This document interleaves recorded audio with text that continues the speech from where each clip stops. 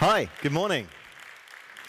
It is a good morning, even though the Bond party last night left its mark, I think it's fair to say. How are you all feeling? Did anyone go to the Bond party last night? Did everyone go? Yeah? Put your hand up if you went. Put your hand up if you regret how much of those cheap martinis you had.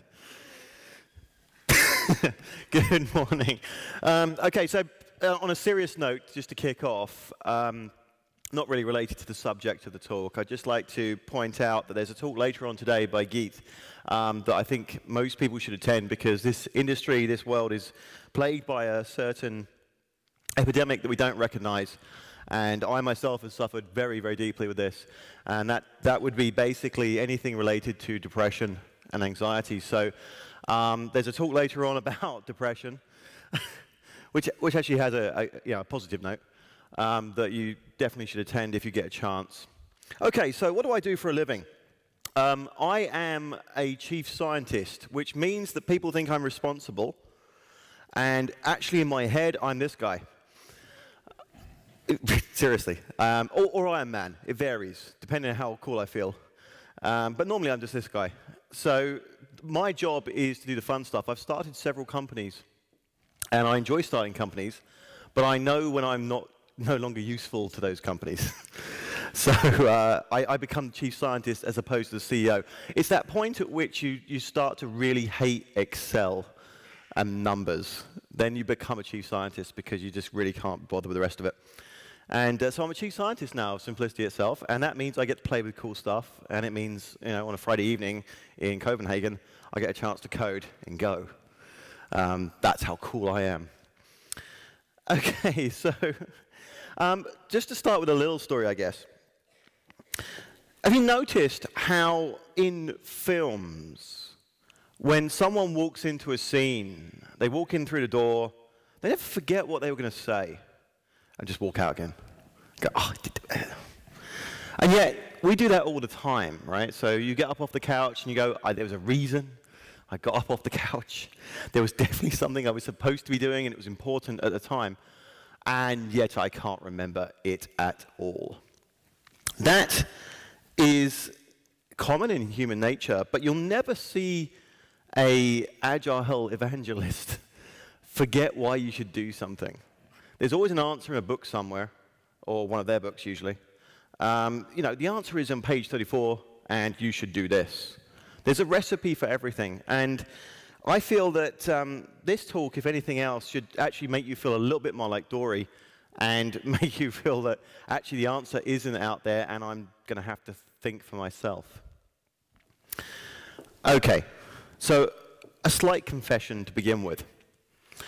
I am a recovering Agilista. I have been for many years now, and I'm loving the fact this stage is so big. I just keep walking. Pretty really upsetting the guy with the camera there.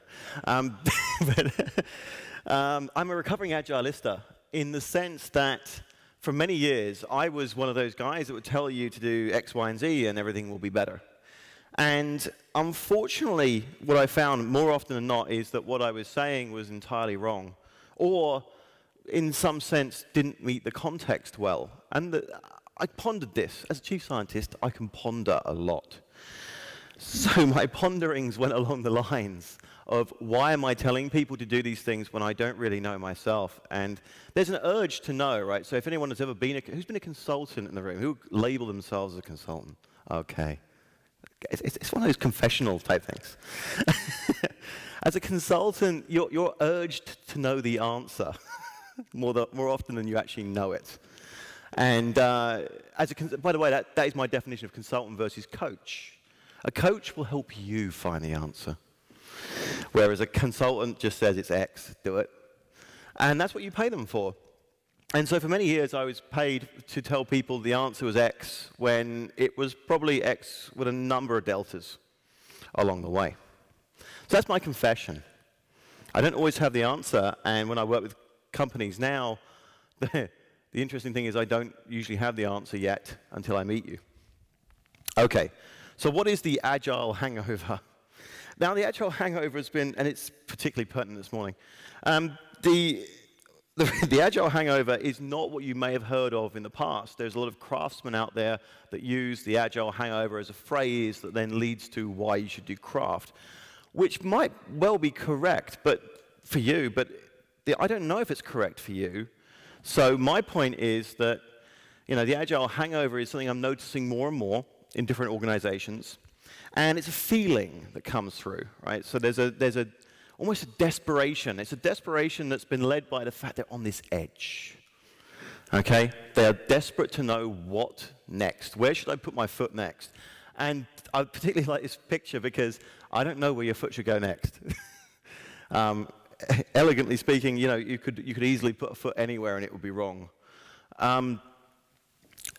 There's a lot of companies that spend a lot of money on becoming agile in some sense.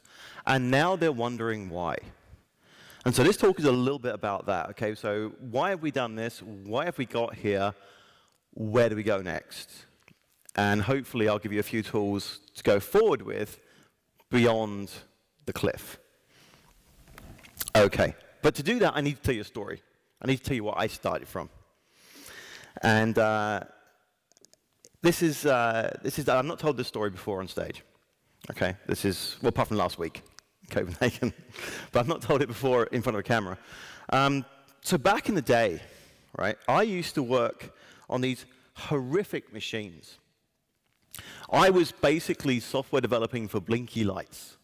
If it could blink, I probably wrote it.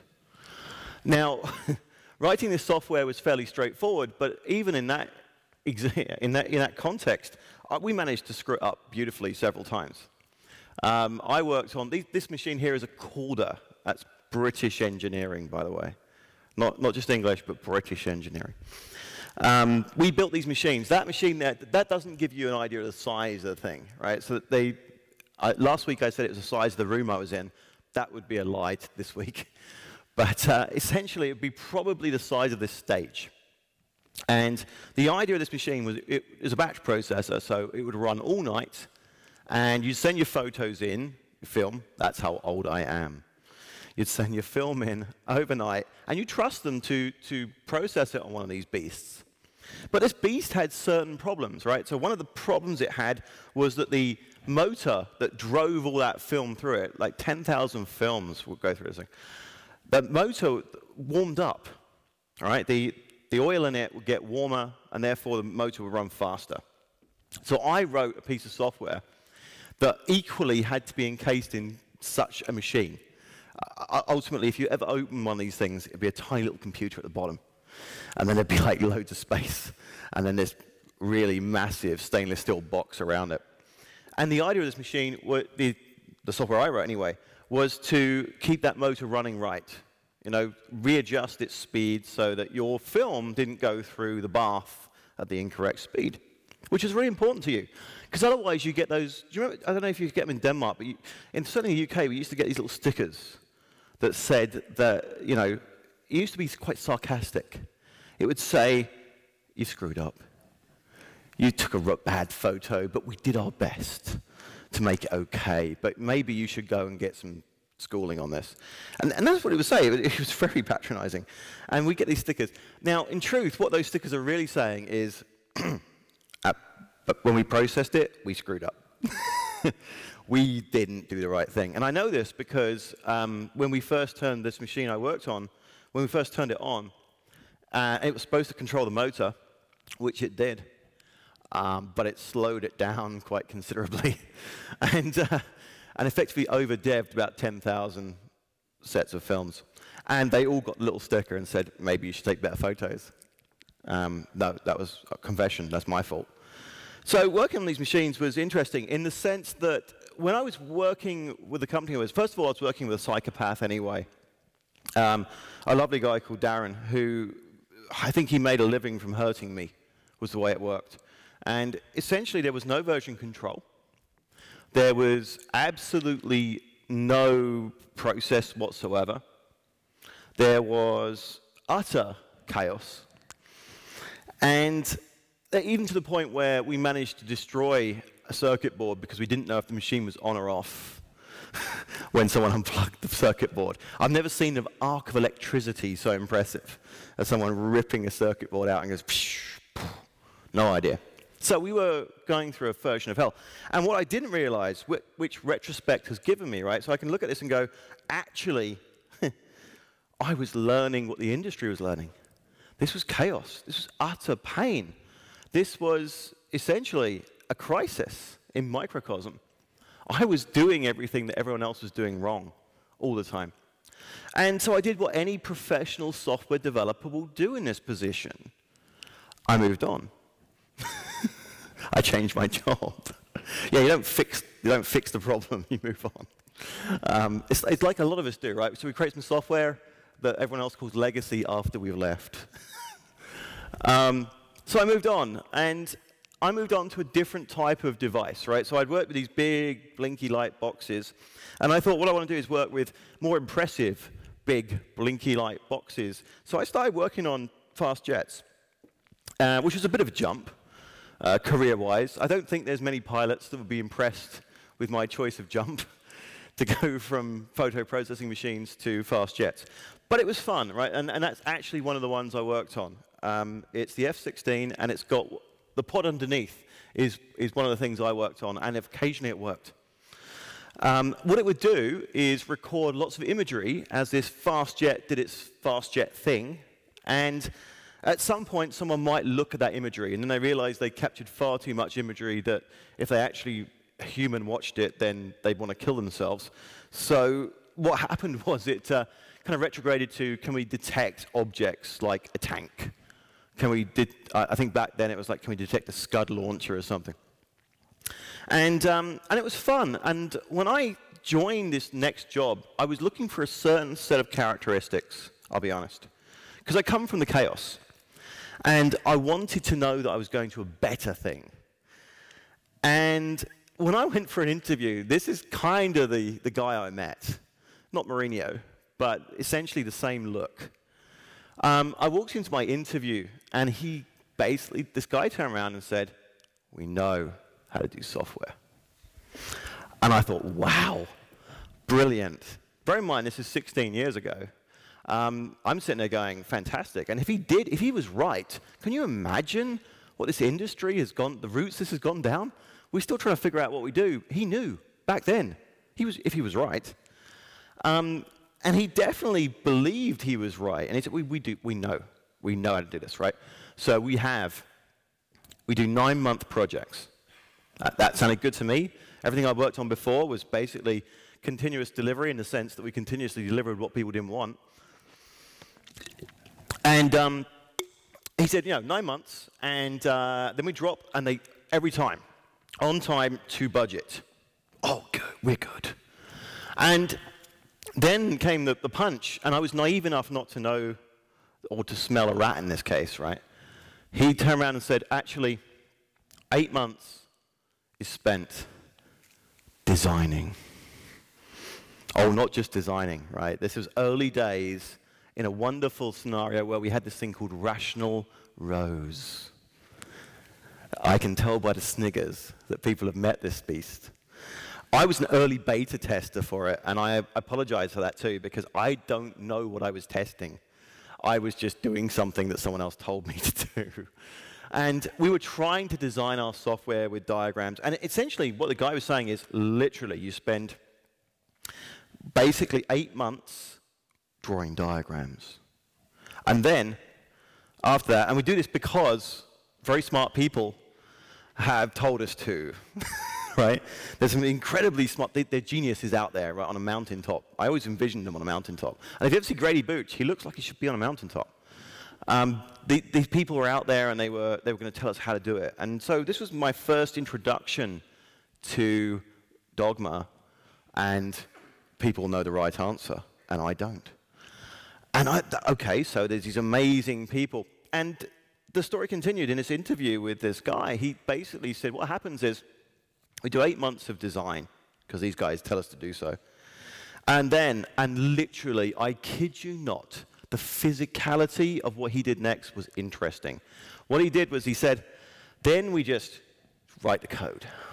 And he's basically just grinding the gears on a music box so the monkeys can write some code. And that was how it was envisioned. That was perfection. 8 months of thinking, designing, because the smart people told us to do that. And then 1 month of just write the code. Come on, it's the easy part, surely. So I listened, and I believed, and I became very caught up in what this guy was saying. And I wanted an answer anyway. I think like most of us in the industry, we really wanted an answer. And it was better than before. Okay, there wasn't people managing to cause massive lightning strikes by ripping things out of machines because they didn't know the machine was on. And that, we didn't lose as much code. But what I did realize also is that most of the time we didn't ship anything either. I think in the 8 years I spent in this organization, we shipped something probably three times, which for anyone's math is not every 9 months. But, it was better than before because I felt a good safety net around me. And so, like every professional software developer, I did the right thing. I moved on. Because I'd heard there's this cool thing out there, right? I heard others were smart. There were other smart people beyond the three amigos. There was someone else that was also equally clever. And there was a whole group of them. Brilliant. So there was this manifesto that I believed in. That was I still do. It's a great set of things to live by when you're writing software and exploring problem domains. And I wanted to be part of a company that was doing that. But when I joined other companies that were doing this, what I realized is there's an awful lot of arguments around process. There were these strange discussions of, are you Kanban? Or are you Scrum? Or are you something else? And therefore not Agile anymore. And I found that fascinating because everyone seemed to forget what we were actually doing, which was building stuff and actually trying to ship it. And maybe I was naive. Maybe I'd still got this, strange, past experience from being in the chaos and actually delivering software that people wanted, even if it didn't work. But what I realized is we were fighting over some strange oddities. We were fighting over how to organize the work that we were doing. But we were being sold it in a very different way. Who here has been sold Agile on the basis of hyper-productive teams? You'd be hyper. Oh, there's some hands got. Thank you very much for being honest. It's the hyper thing, right? If you look at the definition of hyper, it's not usually considered a good thing. It's a system that's stressing itself out to the point where it might just collapse. Okay? If you're hyper, usually it's an indication you want to tone it down. So hyper productivity was one thing. Everyone was sold different things. No process that I'm aware of actually does this, produces speed. Okay? Speed comes from the people involved in the process. And so we were sold a really good line on the basis of some fantastic values in the manifesto and some fantastic principles. We also did a wonderful job, as we do in this industry, right? So we don't go away, we don't think about stuff. What we do is we steal. We go and find someone else who's done something similar and go, oh, yeah, that's related to our thing. And then we go and make up these terms, or we use these terms in a sort of jargon-specific way, and I'm guilty of this as well. And say that honestly, what, you don't know about work in progress? WIP? Are you doing WIP? WIP is the thing. And do you know what? We buy into that because we definitely want a right answer. And so we've stolen WIP from other places, and it's a good thing, don't get me wrong, but we're still messing around, I think, a little bit with the process without focusing on what happens. And so what happened next, right? So in the Agile scheme of things, and I'm guilty of this fundamentally, is money was introduced. Lots of money. Masses of money. If you don't know who this is, I do apologize. This is a very British joke, this one. This guy was one of the comedian's very first early characters, and he really didn't do much other than say he had lots of money. And it was the 80s, so lots of money was considered a good thing. So yeah, we spent thunderous amounts of money on changing our process and changing the mechanics of how we ship things, without realizing that there's one thing we should be spending money on, but we're not. And I'll get to that in a bit. Okay, so wherever there's thunderous amounts of money being spent, there are consultants. And I was one of those. And when consultants turn up, or coaches, they're a very similar looking breed. What we do is we turn up and we go, I've got the answer. But I'm that smart, I'm going to have to explain it to you slowly over the next few months whilst you continue to pay my day rate. And so in the Agile terms, this is what leads us towards the hangover, is that we actually spent a huge amount of money and time on consultants and coaches to make ourselves better. And it got a little bit better. We felt a little bit good. Okay? We felt that we'd done something. And actually we have. We've come a heck of a long way. So this slide set, this talk could be considered a little bit negative without me going back and telling you how bad things were in the beginning. And so things were better. But that leads me to where we are now. And I work with a lot of companies where they feel better about what they're doing, but they want to know what's next. And it's a little bit of a depressing answer for consultants, because I'm not sure they'll ever come from a specific individual or anyone who has a platform of a stage, actually.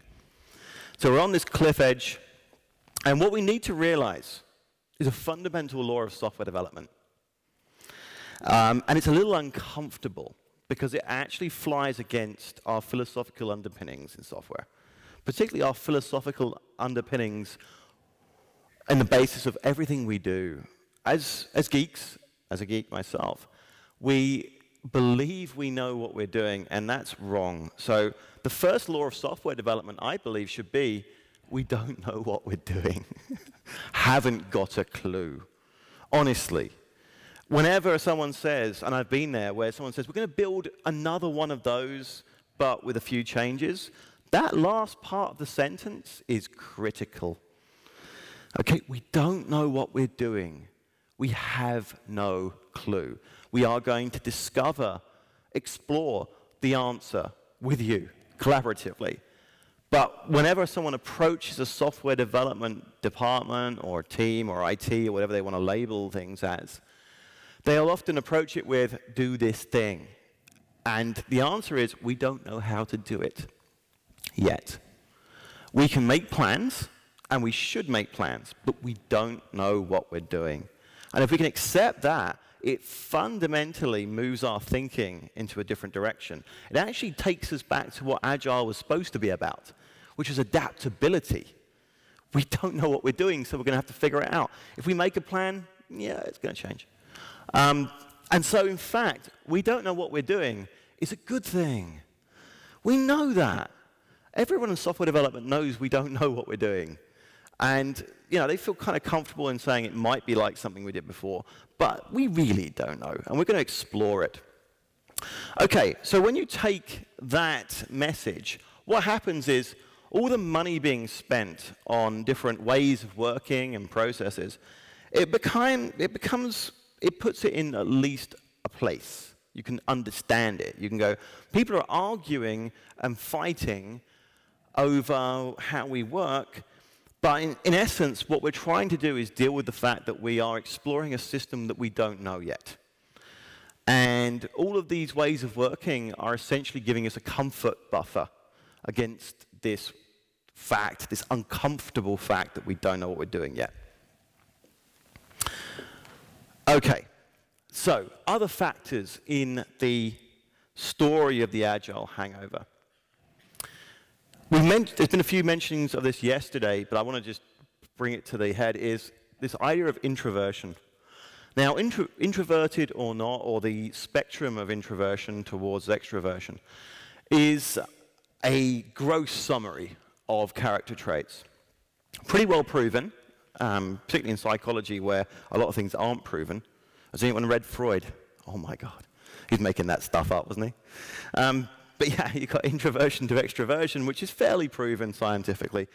And the idea here is we are at least made up of an industry where 50% of the people are introverted in some sense.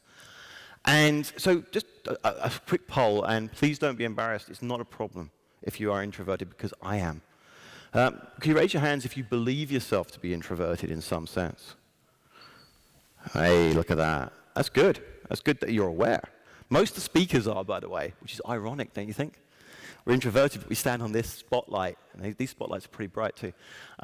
We stand here, and we do this. Do you know how I get through doing talks as an introvert? Not just the sufficient amount of alcohol that I consumed last night. The fact is, I'm talking to one person. Yes, there's a lot of people out there, and you've managed to achieve a wonderful scatter graph around the room. But there's lots of people out there, but I don't know you're there. I'm talking to one person, or I'm talking to you, sir, or I'm talking to you, madam. I'm talking to one. Because introverts love one-to-one conversations. We're rubbish in parties. And the interesting thing is that most of the agile practices, where I see people who are complaining about this agile hangover situation, the agile practices fight against introversion. They assume that everything is done collaboratively. Introverts don't want that. Introverts would really like to go and work on the problem themselves, and then come back and possibly talk through a mediator to give you the answer. So I've worked with a lot of teams where we've got a problem person, not a team player. He's not doing the right thing. Sorry, he's just not one of us. And I've actually heard the horrible phrase, I don't think he's going to make it. It's not like he's going to die. He won't die. I'm going to guarantee this. He'll go and find another job. But you know, he's a very smart person. We love this guy. But when it comes to the agile thing, he's not on board. And almost bar none, it comes down to the fact this person is an introvert and wants to go and think about problems alone, and then come and find some mechanism to bring some answers back. And I just would like us to realize this, that you know, the dogma and the authorities, in some respect, would have us believe that the right way to approach agile development is all team-based, and it's not. We work in an industry where essentially what we're doing is an intellectual endeavor. All right? That makes us feel good about it. Okay, I think, therefore I am. Okay, this is what we do, and actually what we're doing is research and development. Not just development, but research and development. Now, if you don't understand that a number of your people are introverts, the way they explore a problem space, the way I explore a problem space, is not always collaboratively. So a quick straw poll, where do you think software development happens? You know, does it happen when someone's typing, or does it happen elsewhere? For me, it happens in the shower, which is not a collaborative experience. Usually. It very, very rarely would be. But you know, it's not the place where you expect your team to turn up. In the shower, or going for a walk, quietly on my own. This has put me in conflict with a number of employers, where essentially what they would like me to do is just like write code. If you're not writing code, what the hell are you doing? I'm thinking. That's what we do, is we think about stuff and then we come back with some answers. And yeah, that now we've got these practices that say what you should be doing is at a whiteboard and with a pen in your hand and collaborating. Introverts aren't going to do that much either. They'll do it. I'll do it. I'm happy. I'm a very visual thinker, so I'm happy to draw. Introversion doesn't mean shy. It just means that I do my best work alone. And I do my best work when I'm relaxed and not putting energy into something. So an introvert essentially is someone who's putting energy into a situation like this where they feel uncomfortable. And if you need a recipe to detect introversion, it's very simple. Yesterday there was a book mentioned called Quiet. Amazingly good book. Definitely read it. The interesting part of that, for me anyway, the takeaway from that was that we have this culture that extroversion is good, introversion is bad. And actually it's not. It's not like that. So we shouldn't be looking to change introverts into extroverts. That's like telling someone who is homosexual, just sort yourself out. Okay, it's that deep, right? It's not a choice. It's not a choice to be introverted. It's deep, deep down, and you ain't going to change it. So when we're looking at the different practices we've got, and I see this with the Agile Hangover, is that we need to look at these different practices that we're employing and see how much we're hurting people with these practices. And the biggest pain that I've seen out there for introverts is the culture that suggests that we should always be pair programming. Okay, I'm going to sacrifice a lamb now. Pair programming. Who does pair programming at work? There's a few people that do. I'm fortunate enough to have worked in an organization where you have to pair programming to touch the code. That's how dogmatic it is.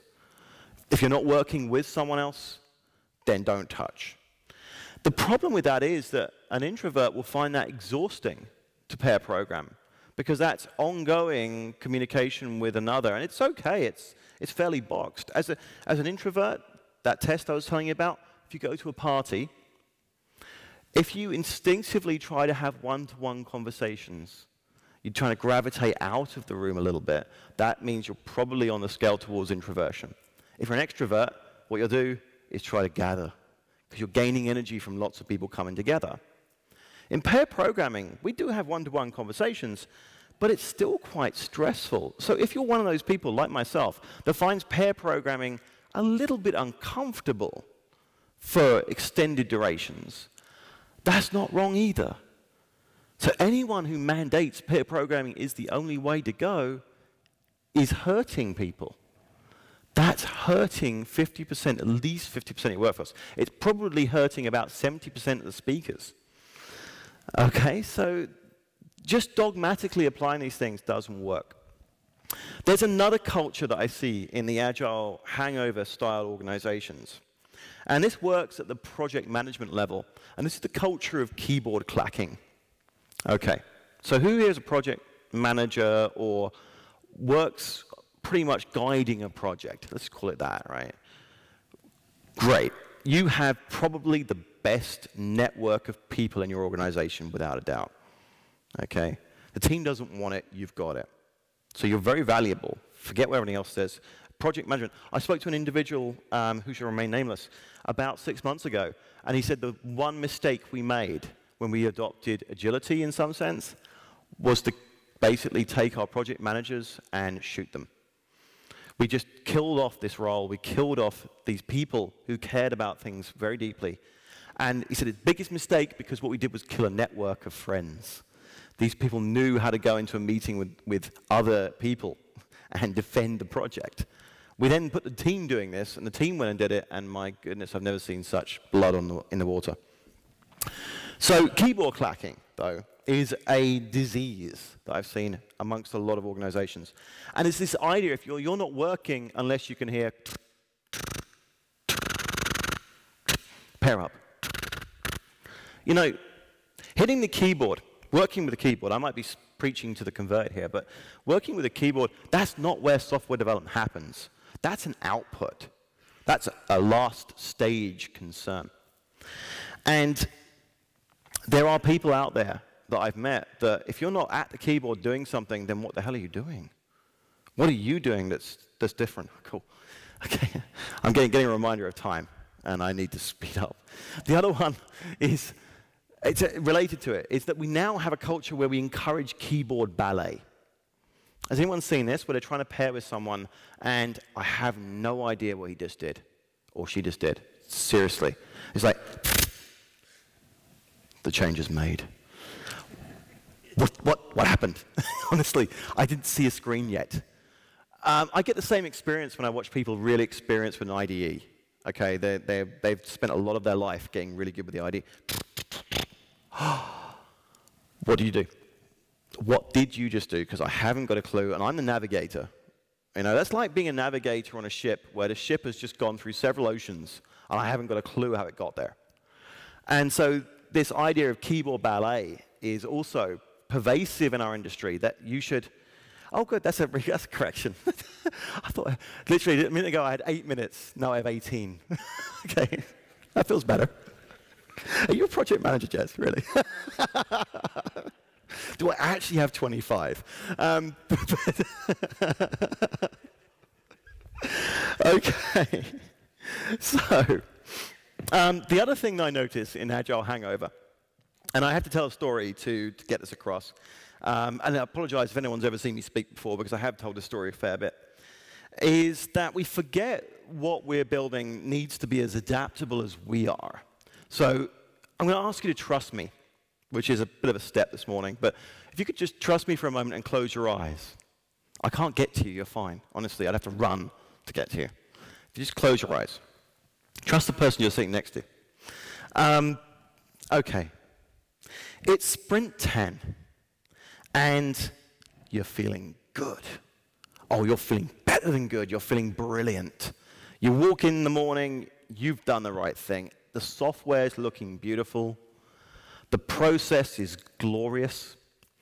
And you sit there, like anyone does in a stand-up, right? Any sensible individual in a stand-up will sit down. So you sit down, and you're in your stand-up, and after you've got the inevitable status updates out of the way, the next step is usually one of, okay, so how are we doing? What are we blocking today? That sort of thing. So but you're feeling good, and everyone around you is feeling good. And then what happens is the one thing we all dread. The product owner, or whoever makes significant decisions about what you're doing next, turns around and says that one phrase you've been dreading, which is, we want one small change. And at that point, you go through several emotions, very powerful emotions. The emotions include, first, anger. How dare you tell me that things are going to change? No. We planned this 2 weeks. Come on, we know what we're doing. You want things to change? I hate you. If you're in Scrum, you've got a mechanism to deal with this. You can beat them up by saying, we'll cancel the sprint. We'll cancel it. And you're the problem. The next emotion is more interesting in some respects. It's guilt. Okay? We're guilty. Because deep down, we know we're supposed to be agile software developers. And agility, for those that know what it's all about, is about embracing change. And this was a change. And we're not embracing it. In fact, we're going to try and use it to beat someone up. So how agile are we really? We embrace change doesn't seem to be the thing. What's actually hanging around in the background that's taking us through these emotions is the elephant in the stand-up. I couldn't get people actually standing up, but it worked for me. The elephant in the stand-up, as Rich Hickey would coin it, is all the software that you wrote yesterday that's in conflict with today, or at least in conflict with that phrase, one small change. And it's not that the small change isn't small, right? So you should be looking, in this case, it's not it's not an education job, right? You're not turning around and going, actually, it's a big change. In fact, what you're looking at is it really should be a small change. I know it should be a small change, but it's not. And so we have phrases for this to deal with the elephant in the stand-up. What we do is we lie. Yeah, we lie. So, has anyone, and I won't ask you to put your hands up because this is kind of a crime, but we need to do a couple of months of refactoring, or at least a few weeks. So what we're actually turning around to this change, we're saying we need to redesign. There is no refactoring that takes more than 10 minutes, but there's redesign that takes a lot longer because we need to redesign because the world has changed. But redesign sounds like we made a mistake. So redesign isn't easy to admit to. We have another phrase for it. We need to pay back some technical debt. I love that phrase, because it's basically turning around to the person who's asked for a change and saying it's your fault that we aren't right. I just want to make you realize that. So you're going to pay us back. Yeah, you're not going to get anything for the next 2-3 weeks. But, now aware of the fact that you've made us make a mistake, you've pushed us too hard, therefore now you need to pay it back. So technical debt, refactoring are often used as cloaks for the fact that we built the software in such a way that it's now in conflict with reality. And this is because our software hasn't kept up with agility. In these Agile Hangover organizations, the software is struggling, it's creaking. And it's creaking because we're platonic in our thinking, okay? The reason I pull up Plato, it's easy to criticize Plato because he's not alive now. At least I don't think he is, otherwise that would be remarkable. The lovely thing about Plato is that he had this idea of the perfect form. There's perfection out there, and we're striving towards it. Every project that is planned is brought into the Platonic form, that there is the right answer and that we are aiming for it. In true software, there's nothing like that. There is no perfect form. We don't know what we're aiming for. It comes back to that thing. We don't know what we're doing. We're going to figure it out. Plato would have definitely been against that. He would not have been a very pragmatic individual. I'll skip Heraclitus because it's just an extension of the point. But because we don't know what we're doing, the Platonic form doesn't work. Now, the waterfall method, this idea of you do something, everything goes great in sequence, is brought into Plato. Okay, this idea that we know what we're doing. We're going in the right direction. And we might adjust a touch, but we know we're going to know what we're doing. And we don't have a clue what we're doing. So what we need to do is adopt a different philosophy when it comes to software development. And that philosophy underpins agility. And I think it's a tragedy that it's not mentioned more than it should, as much as it should be, which is stoicism. We should be reacting. Does anyone know Seneca the Younger, the philosopher? Oh, wow. Okay. If you don't, read his stuff. It's quite good. My favorite phrase of Seneca's is that we don't know, the next day is not promised you, which is pretty depressing as a basis for a philosophy, but the next day is not promised you. In fact, I won't even promise you the next hour. We don't know what's going to happen. This is fundamental to software development when we know it's research and development, because we don't know what's going to happen next. And our software needs to appreciate that we don't know what's going to happen next. So how many people, I won't ask you to raise your hands, but when you're working with software, how many people recognize, at least think, I don't know what's going to happen next? Okay? Now, I'm not saying over-design it so that we can appreciate every change that comes along, but we don't know how this thing is going to be changed. We really don't know. So we need to think about our software in such a way that appreciates we don't know what's going to happen next. Okay, so at this point in my career, going back to the story, I was looking for any answer, literally any answer. And what I found was what we don't need to get out of the Agile hangover is another manifesto. We don't need another revolution. We don't need another set of values. We have perfectly good values and principles. But we do need to remind ourselves that we should be stoics. We don't know what's going to happen next.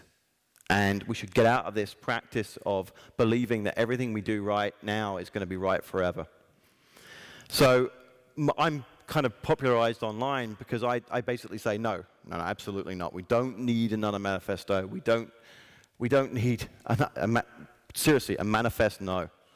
But where is our savior? Okay, in the past, I had the three amigos. Then I had these incredibly smart people that went to a ski resort at the wrong time of year and came up with something. There was always these geniuses out there that would tell us what to do. And wasn't life good? It's nice when people tell us what to do. For two reasons. We get an answer and we get a blame. It's beautiful. So where's the answer going to come from? Now, I have to pick on people, and unfortunately, some of these people are not here. In fact, neither of them are, so they can't beat me up. But is the answer going to come from, who knows this guy? Hey, who is he? Come on. Shout it out. Dan the man north, right? Is the answer going to come from Dan? Probably not. I mean, technically, some good answers will, but some good ideas will more than anything else. But it probably won't come from Dan. Sorry, Dan. Will it come from this guy? Oh, who's this? Do you want to know who that is? Wow. Yeah, we got a few? Who's it? Uncle Bob, right? Is the answer going to come from him? There will be lots of answers. He's quite opinionated about those answers. But no, your answer won't come from him at all. In fact, technically, it won't come from anyone at the conference that's speaking. Your answer won't. What we need to get our heads around is that anyone on a stage is only giving you decontextualized information. Okay, we're giving you some ideas that we've experienced that were useful in other contexts. And so the answer isn't even going to come from me. And you should never trust a guy on a Harley anyway. All right? And that is the bike that's waiting for me when I get home as well. But, you know, it's not even going to come from me. What I'm trying to help you do is look at everything that comes your way and rationalize about it. Think about it, see how it contextually sits with your world. So with this philosophical start point of being stoic, everything you've heard in this conference, reevaluate and see, does it approach my context? Because no one on stage knows your context at all. I haven't got a clue. I'd love to find out, but I haven't got a clue. So it's not going to come from us, and we are sorry about that. But what remedies could we offer, right? So this would be a pretty poor presentation if all I did was say, sorry, we haven't got a clue what we're doing. Good luck. We want to offer some sort of medicine to this. And the medicine really could be summed as being think. I particularly love this philosopher, Bertrand Russell. Awesome philosopher. If you haven't read philosophy at all, then try and read something he wrote, and when you wake up, it'll be great. His point, though, was that we need to think more. And I think that's the message for the industry, is that no one knows your context. No one knows the people involved. It's a complex system. It's chaotic. Anything I say on stage or anything anyone else says on stage will lead you towards a hangover of some form. It's going to lead you towards, if you take this as rote, go do it. It might work or it might not. And every book that's ever written, I've got my brother-in-law, Adam, right? Terrific man. He believes what he reads. And so does our industry. Do you know how easy it is to write something? I've written 3 books. One of them on UML. I'm sorry. And one of them is actually for sale out there, which is great. But when you write a book, in fact, if you look in that book, I'm going to do myself a disservice now, but in that book, it's a bit out of date. It talks as a very complicated algorithm for figuring out story points. Don't use it. Honestly, it's ridiculous. But we had to come up with something at the time. It was a long time ago. The same with everything. Be very dubious of what you read. Be very dubious of what you hear on stage. We don't have the answers. We have ideas. And we should be more honest about telling you that. Do not respect my authority. I'm on stage because I can deal with it, and I got invited, and I'm partially on stage because I got told to be here, and I got woken up about 10. So, but don't expect my authority. Right? I don't know what your situation is. I could give you suggestions, but please don't just do it. You're discovering your situation, your context. I don't even know where to start with it. So respecting my authority is probably not the right place to begin. Very much be aggressive against dogma. If someone tells you it's the answer, it's the right answer, it's not, usually. It's probably dubious at best. And be slightly frightened of evangelists that tell you, absolutely, it's the best thing ever. Oh my God, if you're not doing that, you're not this. Oh, it's amazing. Okay, by the way, this guy here, if you don't know who he is, he single-handedly destroyed the music industry in the UK. And he's working on the US, which is a beautiful thing. Essentially, anyone who is glazed up and really, really passionate, just calm them down. Bertrand Russell would sit there in his big armchair and go, let's talk about this. We should do that more. Okay. You have the answers, not us. Your context is king. If you're not in an organization that is, in some sense, agile or adaptable to customer needs, it will be eventually because it will need to compete and innovate. You can't force these things. A lot of people go into organizations, and I've worked with people who consider themselves to be disruptors. I'm a disruptor. They drop in and they go boom, and everything changes. Well, actually, what happens is boom. It's like throwing a rock into a pond. Boom, lots of ripples, and eventually it calms down and everything goes back the way it was. So change happens really slowly. And only you know what is the right change for your company, for your team, for your environment. And the downside is that thinking is really hard. Okay? Unfortunately, the answer is not going to come from a book. Ideas might, answers don't. That requires you to think an awful lot. And we are lucky because we work in an industry where we are intellectuals. That used to be a criticism, by the way. Intellectual was a phrase made up for someone that basically wasn't doing, was not involved in industry properly. Intellectual used to be a game. Okay, so what gets us across, what gets us past this hangover? What gets us past the Agile Hangover? A set of principles, things I want you to consider. I'm going to go through these quickly. First one is antifragility. If you haven't read anything on antifragility, please do. You'll have to get past a lot of verbiage. There's a lot of stuff written about this. Antifragility is kind of pragmatic stoicism. It says, we don't know what we're doing. We need to build systems that not just embrace change, but thrive on it. We want change.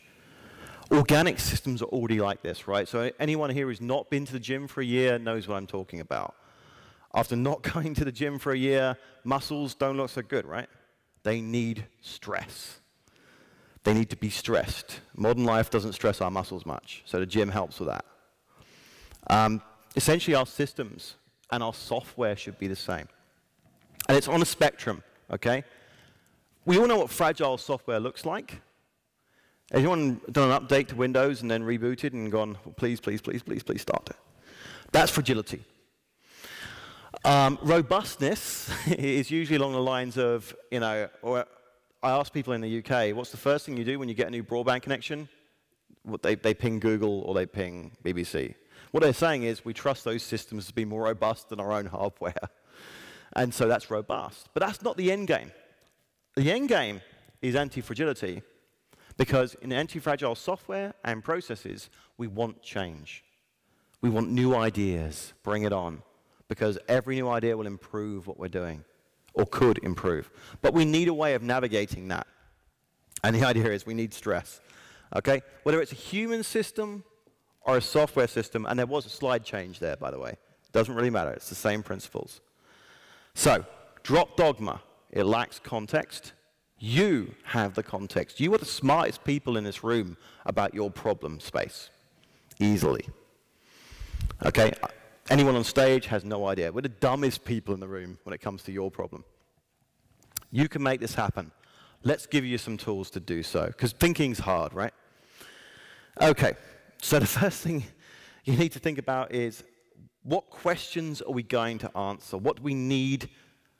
Any tool should do two things. It should give us answers, and it should ask questions.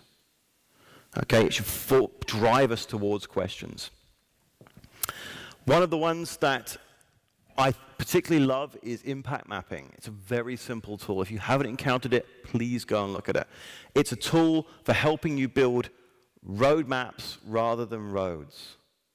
What it does is identify options. It identifies ways of getting to a goal. If anyone's been in project management where it's gone, when we build the chart and you go, right, this, win. That's not going to happen. That is the opposite of what we actually need to do. We need to explore where we're going. So impact mapping is an alternative for steering where we need to go. The other one to leave you with is Real Options. If you haven't looked at Real Options, there's a great book called Commitment. It's a graphic novel. Do not let that put you off. It's a brilliant book.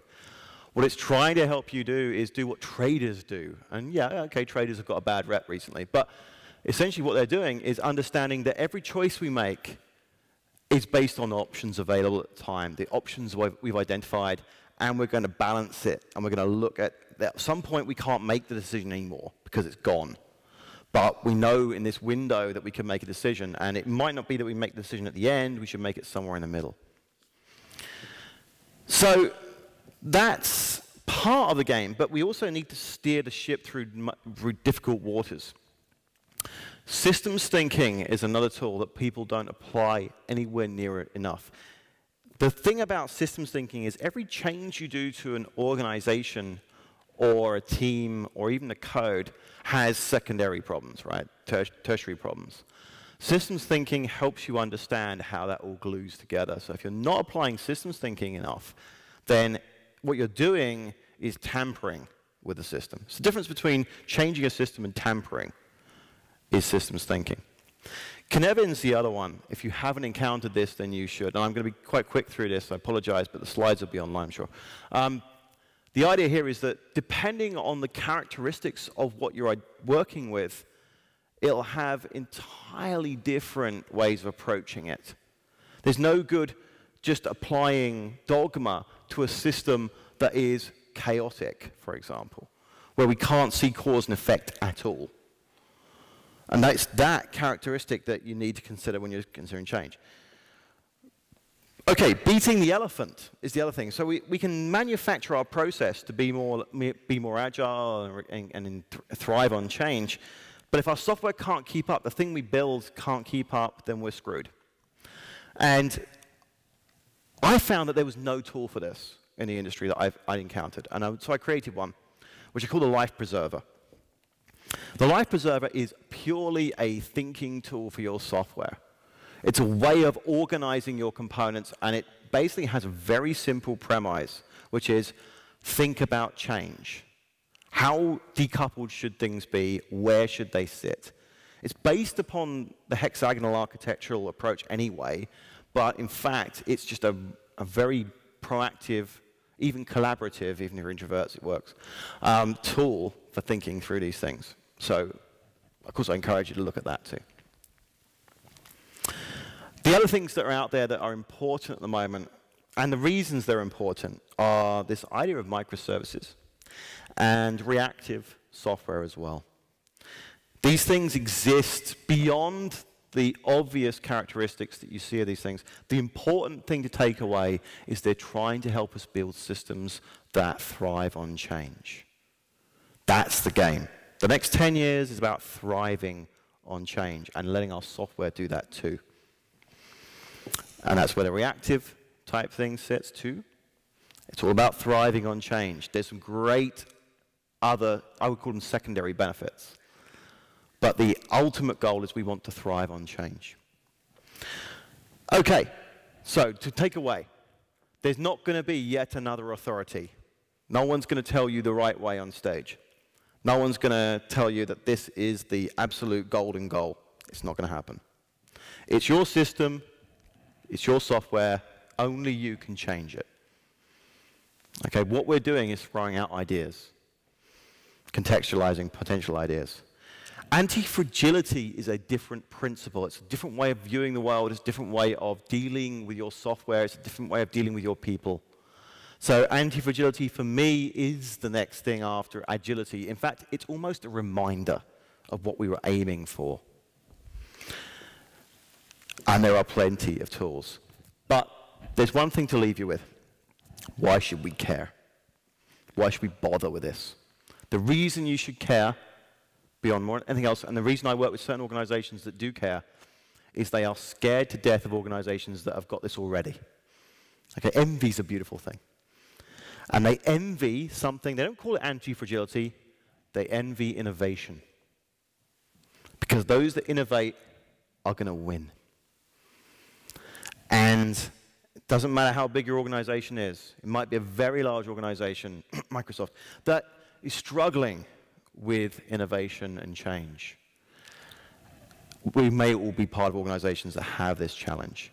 So the reason we do this, when we're talking to the business people, Please don't go to the business people and say, what we need is anti-fragility. They aren't going to get that. They're not going to be interested. Tell them that we need innovation. They're on board. Okay, we need to innovate faster. We need to try things out more. We need to scale things out more. That's the selling point. And so thank you very much for your time. I apologize I've gone a little bit over. Of course, like most authors, I've got a book. But it's about anti-fragility in organizations and software, and I will write more soon. So if you fancy that, that's wonderful. Thank you for your time. Thank you for this venue. And I hope you have a great rest of the conference through the lens of rationality and anti-fragility. You know your context. You're the experts. We're just throwing out ideas. Thank you very much.